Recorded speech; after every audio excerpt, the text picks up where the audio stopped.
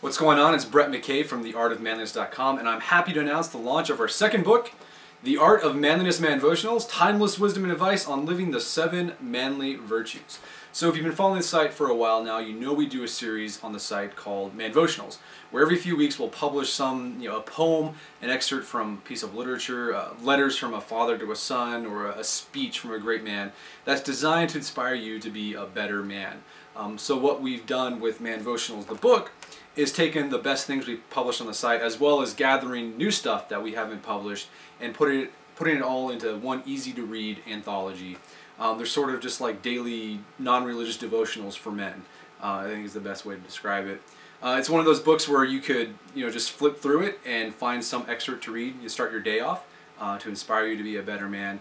The whole goal of this book, when we put it together, was to bring back the idea that manliness is about being the best man you can be, a man of excellence, a man of virtue, a man of honor, instead of this cartoonish buffoonery that we often see portrayed in the pop culture.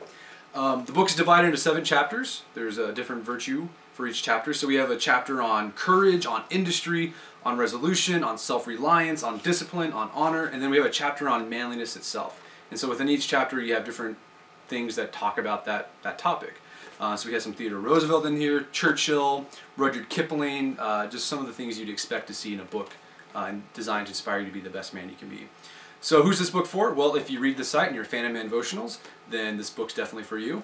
But, it's a great book to give as a gift to your brother, your father, your son, if you're a woman watching this, your husband, your boyfriend.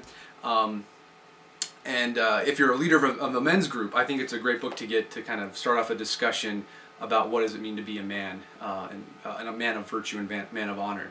And if you've been reading the site now for the past 4 years and you've enjoyed all the free content we've put out there, you've felt inspired by it, it's improved your life, or you've just been entertained by it, we'd really appreciate if you show your support by going out and buying the book.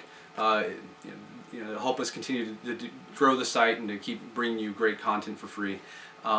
We got some links down below where you can buy it. It's available everywhere at all major book retailers. So go out and get it today and stay manly.